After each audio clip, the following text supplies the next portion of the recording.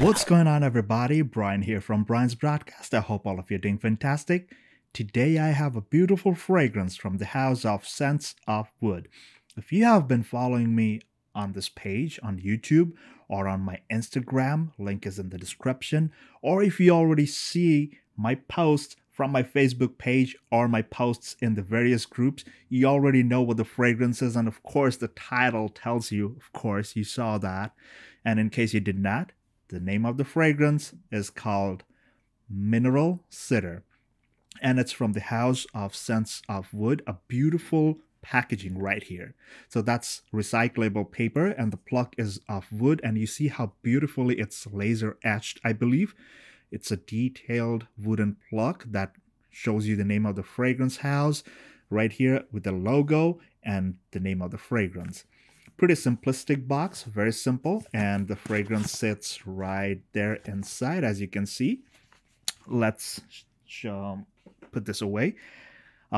Here's the beautiful bottle as you saw it. Very nice texture, and again, this is not leather or anything. This is like a textured painted bottle, so the color doesn't come off right away, so you know, like, it's good, very good quality.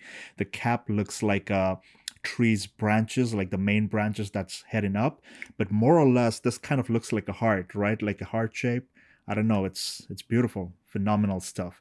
So the cap again has quite some weight to it. The bottle's pretty light, I would say, and the cap very nicely and tightly sits on the top. But again, because 75 mils of this fragrance costs around $240, it's not at a lower price range, so I would be really careful with these bottles. So enough with the presentation, let's talk about the fragrance itself. Let me read out the notes. So in this fragrance, again, there's no like top, mids, or anything but the base. Let me first tell you the notes, and then I'm going to try and describe the fragrance as best as I can. So you have guaiac wood, juniper berries, olibanum, sandalwood, tonka bean, cypress, bergamot, lavender, amber tonic, caraway, and watery notes. Now guys, let me tell you something. This fragrance, when I first saw it, right, I was under the impression, because it has the name in its name, mineral, I don't know if you can see it, mineral and cedar. So of course cedar gave me the impression right away that it has like a lot of woody notes to it, and because like Scents of Wood is a house that focuses mainly on woody notes, the usage of aromatic woods in fragrances. So I was under the impression, when it said mineral, I was under the impression it might smell something like Tom Ford's Wood Mineral, a beautiful, phenomenal fragrance, absolute favorite of mine, and this is my first ever Tom Ford. If you have seen this review, link is in the top, you can check it out. So Mineral Cedar, when I first sprayed it, the immediate essence was, it has this beautiful smoky, so I believe it's coming from the cedar wood. Like sometimes cedar wood comes off as smoky and dry, woody kind of aroma, and then there's the presence of guaiac wood, which kind of gives you that sweet, dry, and then again there's a tad bit, a hint of smokiness from it. It's a beautiful feeling. The immediate opening is kind of like smoky and very freshly cut woods. So imagine you walked into a forest and maybe you were doing something, some work or something, you chopped down some fresh aromatic wood like cypress, like a cedar tree or something, or there's the cypress leaves that you just crushed under your boots or something. There's a phenomenal and very peaceful kind of aroma coming from this fragrance. Now, also because it has those mineral notes, and by mineral notes, and as you can see from the ingredients, the notes that I just read out, so they do have some of that watery note. So imagine that forest being very close to an ocean, like a sea beach or something, and the ocean breeze is coming in. Again, mineral cedar is by no means a salty kind of fragrance. It's very soothing, does not have any saltiness to it, although it says mineral, but I believe it's mostly because of the oceanic kind of vibe that it tries to replicate. But this fragrance, again, mostly focused on fresh woods. Drying down, this fragrance becomes a whole different thing. So in the opening, like I said, it's dry, freshly cut woods, and then there's a tad bit of smokiness, which settles down very quickly. and then transfers into something that's very creamy, dry, and woody.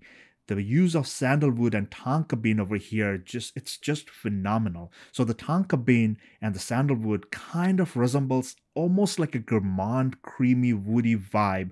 Again, it's very dry.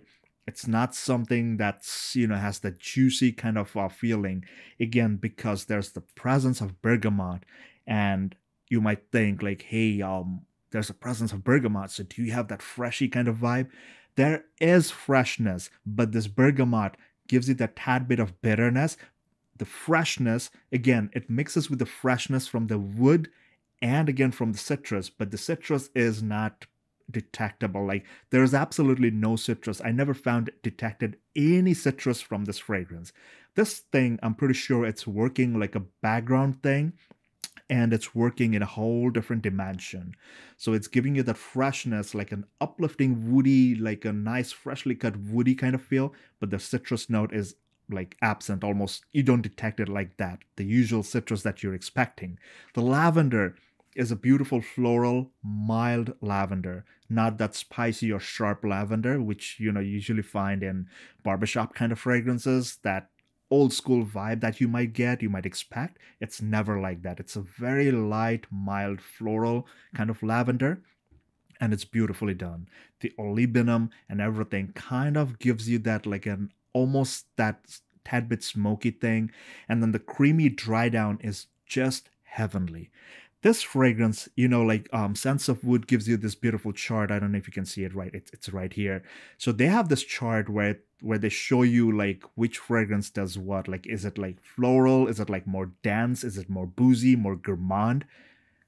Mineral Cedar is something that's on the lighter side of things. It's somewhere in between. So this thing is more like a reapplicable kind of a fragrance. And because like it's mostly targeted for the warmer months, I don't think this thing is gonna last in the winter months or colder days. But during the warmer months here in New York City also, I tried this, and the longevity was somewhere in between like 5 to 6 hours. Do not expect too much out of this fragrance.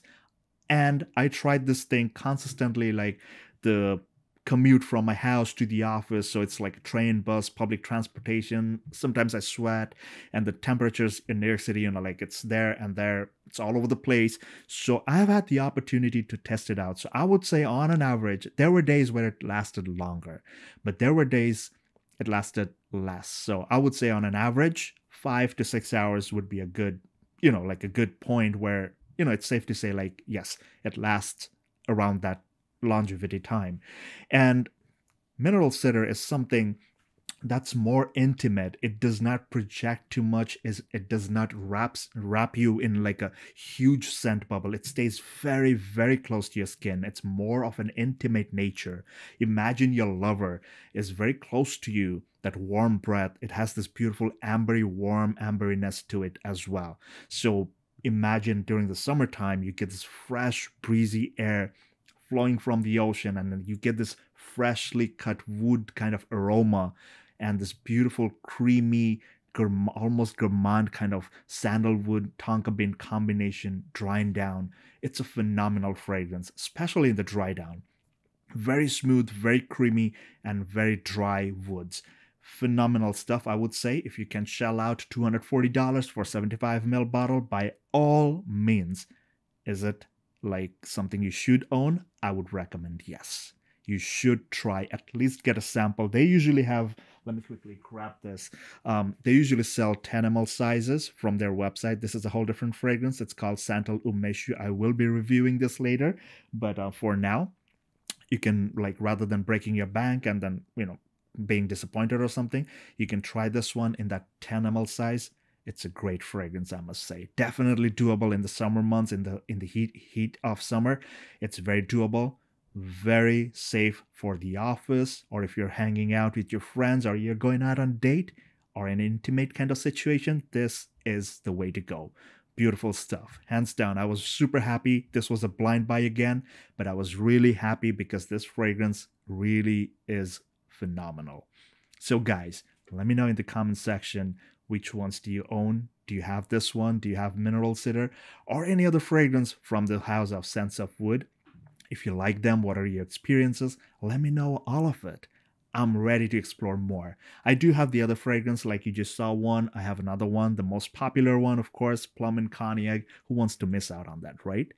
So that was my take. If you like this content, make sure you hit the thumbs up and you're subscribed to this channel for more upcoming reviews. Until the next video, please take care, stay safe, and all the best.